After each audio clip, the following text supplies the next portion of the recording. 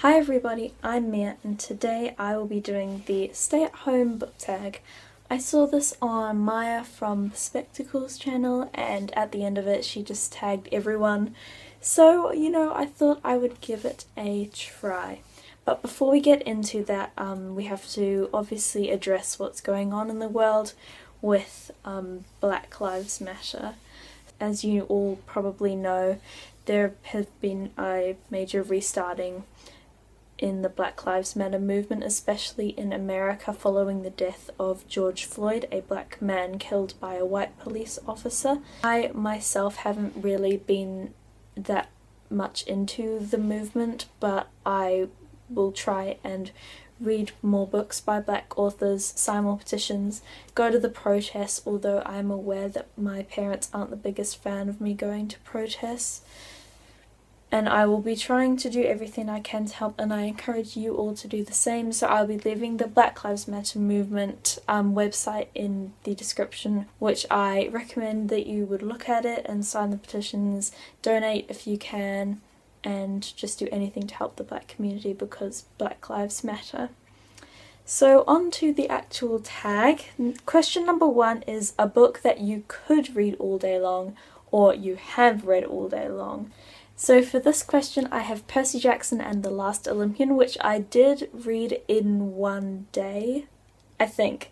It was back when I did the stay-at-home reading rush over a weekend. I think I read this on Saturday and I loved it so much. It was so fun-filled. If you don't know, this book is the 5th book in the Percy Jackson series, and the series follows a boy named Percy Jackson who has found out he's a demigod, the son of the Greek god of the sea, Poseidon, and he deals with that, and he goes to Camp Half-Blood where he learns to hone his abilities and fight monsters and all that kind of stuff.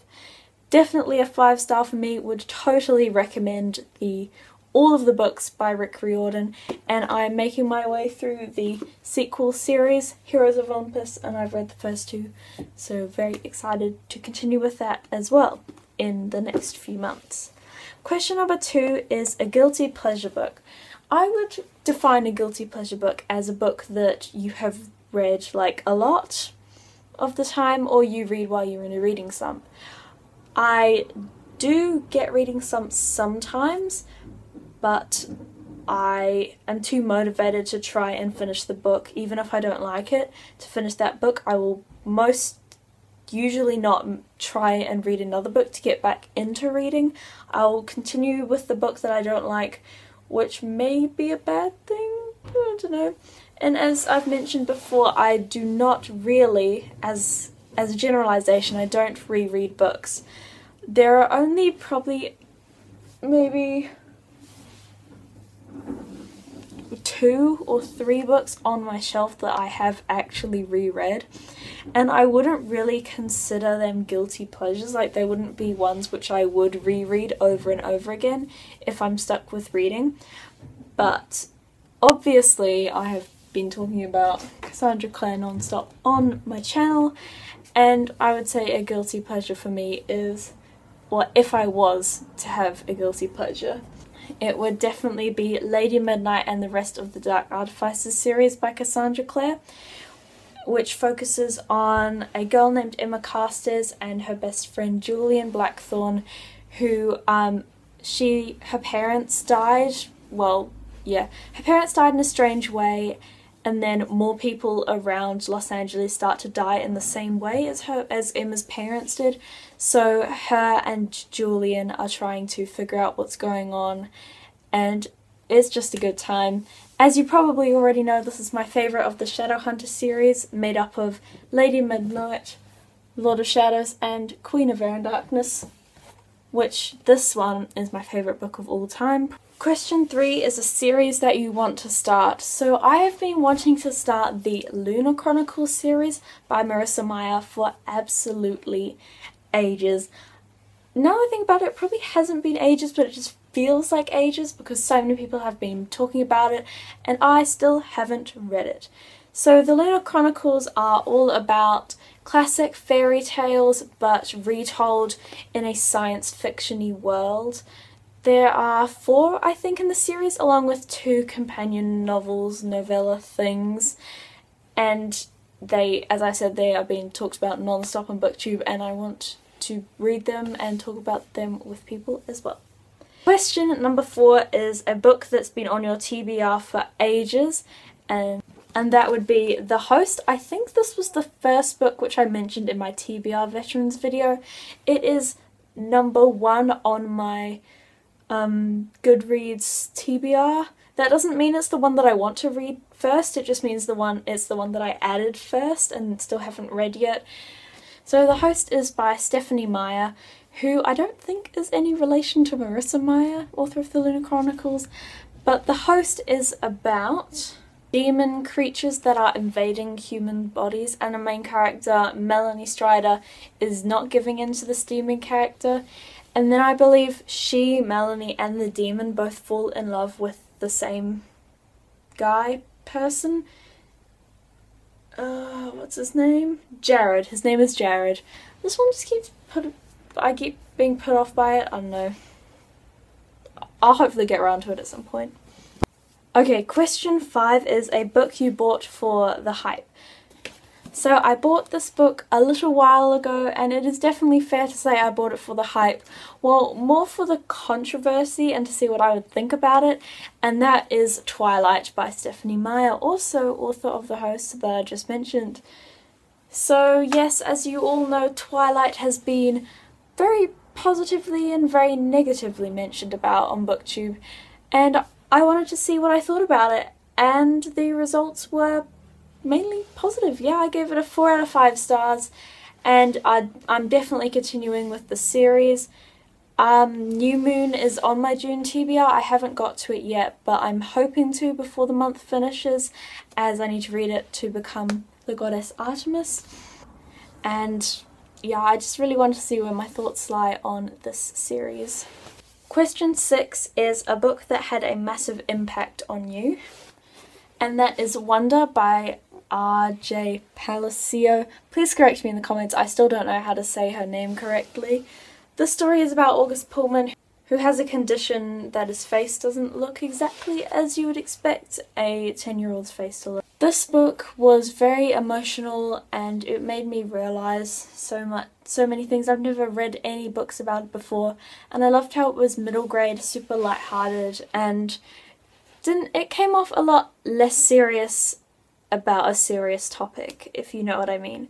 It definitely had an impact on me, and it was very well written, I will say that. It's officially my new favourite contemporary book. Question number 7 is a book that you were gifted. For this, I'm using the Hunger Games series, which was actually gifted to me by my sister, funnily enough. We did, not technically given, but we did a trade for it, and she gave me this, and I gave her something that she wanted from my room. I think it was some sort of room decor thing. I don't know, but it was a great trade for me because I've been wanting to read the Hunger Games. As you probably saw by my May wrap-up, well, I hope you watch it. If you don't, I'll leave it in the description. I read Catching Fire and The Hunger Games last month. Enjoyed Catching Fire better, unpopular opinion. It's my favourite out of the 2. But I'm very excited to see what Mockingjay has in store for me. My friend Charlotte said she really enjoyed Mockingjay a lot more than the other 2. So I'm excited to see what I think about it, where I fall on that line. And thank you to Kate if you're watching this. I don't think she's watching this, but Kate, if you are, thank you. So question 8 is, what kind of self-care have you been doing recently? And as I've said before, New Zealand, we're no longer on lockdown. When we were in lockdown, I did a lot of yoga. It was fun. Not really doing it anymore, but thought I'd mention that. Oh, here's the doggy again. She loves to be in the videos. Okay, everyone, hi. This is my dog Isla. Anyway, so it's not really explicitly to do with quarantine, but from the start of March, I think it was, I started journaling my reading progress. So I write what's happened in the book and what pages I read each day, and then when I finish a book I write a review about it, and it just relaxes me so much. And there are some special pages, so I'll show you them.